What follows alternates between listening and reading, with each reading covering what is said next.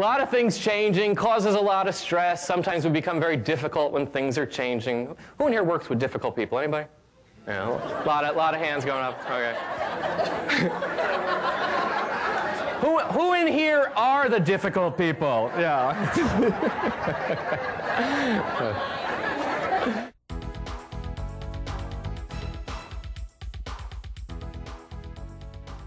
Would you take your hands and just put them out in front of you? Just put everything down that's in them. And what I want you to do is just spin them like this. Just spin, spin, spin. Okay, very easy. This will be very easy for you. Now, on the count of 3, all I'd like you to do is put your hands together kind of like this with one thumb on top of the other. When I say 3, so 1, 2, 3, put them together.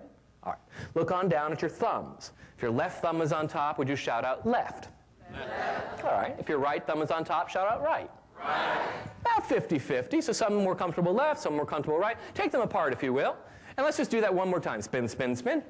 And this time, I want you to put them together with either thumb on top. It doesn't much matter which one ends up on top. 1, 2, 3, put them together. Look on down at those thumbs again. If the same thumb is on top, would you shout out same? Same. All right. If the different thumb is on top, would you shout out different? Different. Okay. Now, we're not here to make fun of the different people. But we are here to prove a point, and that is something as simple as putting one thumb on top of the other. Most of us, as creatures of habit, will go back to doing it the same way we've done it just because we're more comfortable with that. As a matter of fact, I want to prove it to you with one final round. Just take your hands, start spinning one last time. Spin, spin, spin. This time, I want you to make sure that the different thumb does end up on top. So if in the last round you ended with the left thumb on top, get the right one on top this time. If you ended with the right one on top, then the left one should be on top. For many of you, this will be the most complicated portion of my program. All right, you got all that thought process down? 1, 2, 3, we're putting them together differently.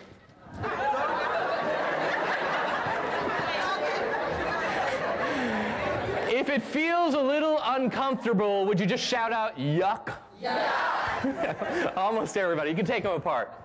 Okay.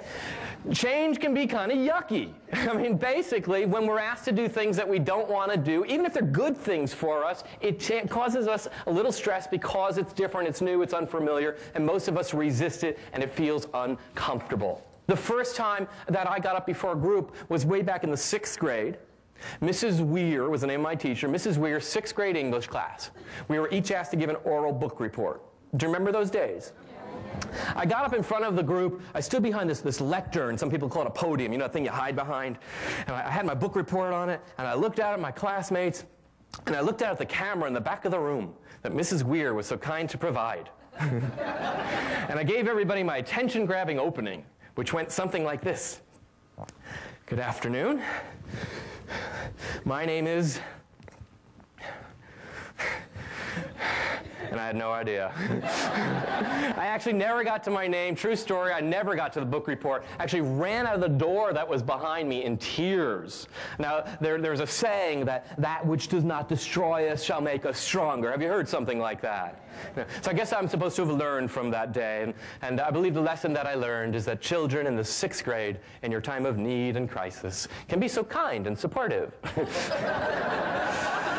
You could hear things like, slow the videotape down, here's where he starts to cry. And that was Mrs. Weir.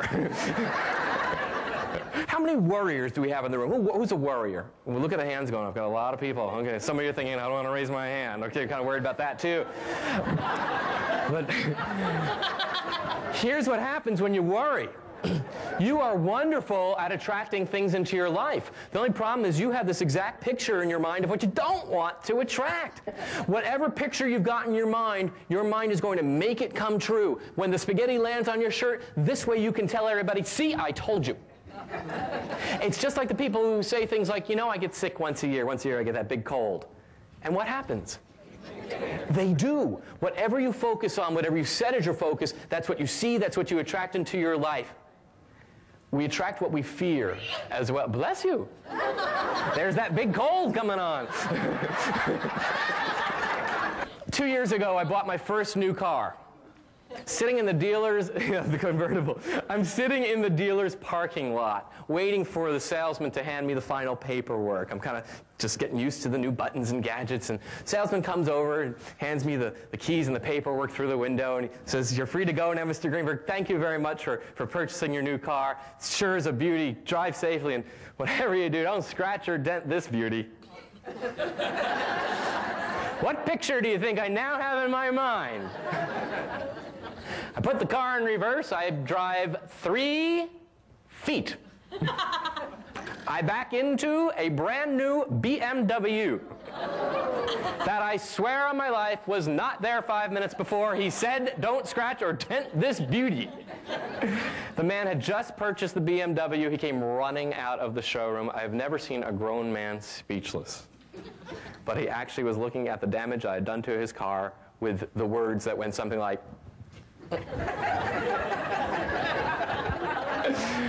"We attract what we fear." Whatever picture you have in your mind. My mom called me a couple of weeks ago. She says, "How's the basement coming?" I said, "It's almost finished. Got the new carpet down. It's looking really good." She says, "It doesn't get wet down there, does it?" I said, "I've had that house 2 years. It's never rained in."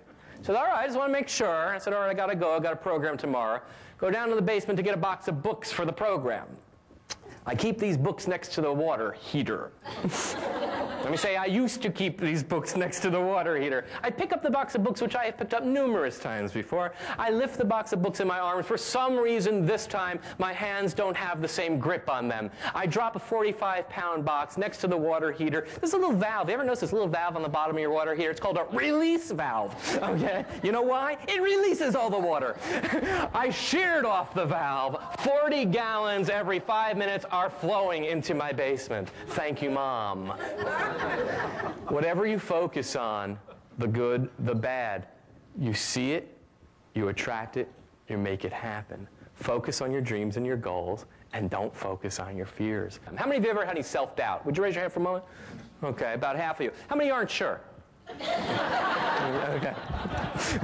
We've all got self-doubt, but if self-doubt is what's holding you back because you believe certain things that may not be true about yourself, you'll never make the changes that will make you more successful. When I told all my friends, "Oh, I want to be a professional speaker and trainer," they were very supportive. As a matter of fact, there was only one person who really didn't fully believe it. Yeah, they're pointing. Me. I was the one. As a matter of fact, a friend of mine, an attorney here in town by the name of David Dempsey, good friend of mine from Toastmasters, calls me up one day. He says, "David, I know you want to be a speaker. I know you want to be a trainer. There's an opening at Oglethorpe University. They're looking for somebody to teach their public speaking classes. You'd be perfect." What do you think I said to him? "No, I cannot do it. I don't have a doctorate degree, and I'm sure a university would require one." He said, "Don't tell them." He was not suggesting that I lie. He is an attorney, but he was not suggesting that I lie. He was suggesting that I let go of these limitations and focus on what I could do and not what I can't. When I worked for IBM, I was surrounded by some of the most powerful computers in the world and some of the most intelligent people. Same thing at Bell South. But you know, no matter how bright the person, no matter how powerful the computer, the adage holds true. If you put garbage in, you get what? You get garbage out. So the question is very simple. What do you feed yourself? Because sometimes we're feeding ourselves too much garbage. I want to do something kind of fun here for a moment. I want you to select a partner, and your old partners, they're used. So get somebody else for a moment. I'm going to ask one person in your partnership to talk about themselves, about all the positive things that they can do. Okay? And the other person, you're just going to sit there and listen. All right? Now, here's what I need to happen. I need to know who the person who's talking, I need to know who the talker is. So can I get one person from each partnership? Just raise your hand up high so I know who it is. One person from each partnership. Keep that hand in the air. Would you take that hand that's in the air? Take that hand that's in the air, put it on your partner's shoulder and say, "You go first."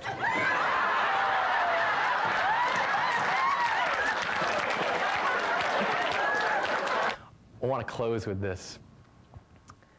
When I was graduating from high school, my favorite class was physics. And my favorite teacher, yeah, unbelievable. And I'll tell you why. because my teacher made it great. I would never have done well at physics. Mr. Abalafia, or Mr. A, as we affectionately called him, made physics fun. And that's why I learned.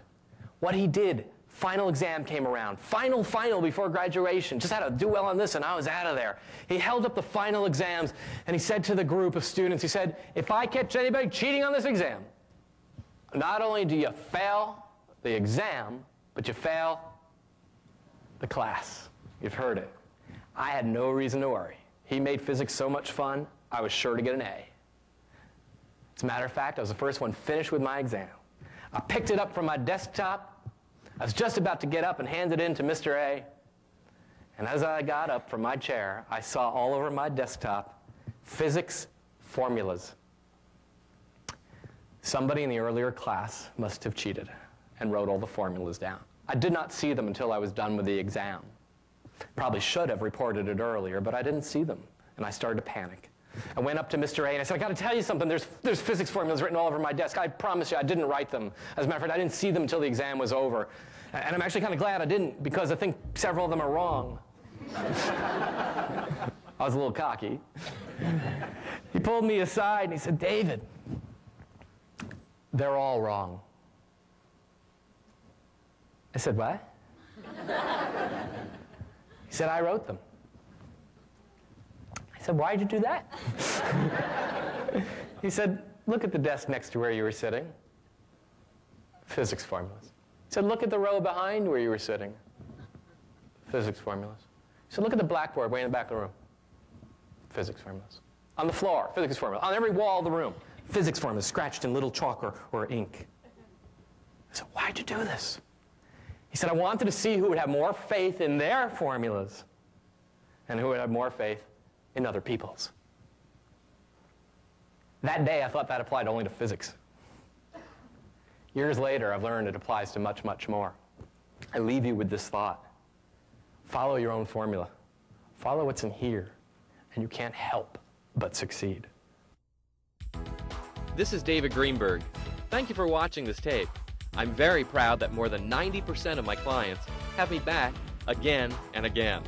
If your needs call for a fun and energizing kickoff or closing speech, or a content-packed, hands-on workshop on team building, communication, or thriving in the midst of change, please call the number on the label so I can customize a program that exceeds your expectations.